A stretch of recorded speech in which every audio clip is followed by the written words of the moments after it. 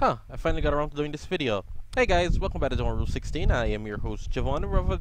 Something new actually. We're going to be showing you today how to run custom resolutions on your Intel HD graphics.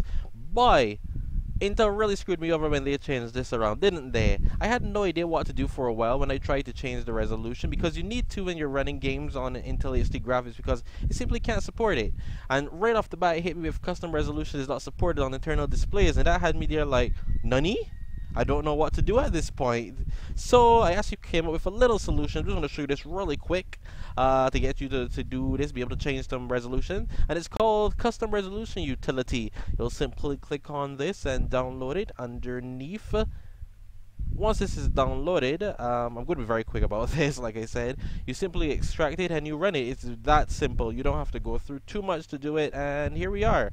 So right off the bat, you can see there's resolutions. It tells you how to change them around. You'll simply click add and enter a custom resolution on the screen. I normally use 960 by 540 because it's a great resolution to have, and you simply hit OK.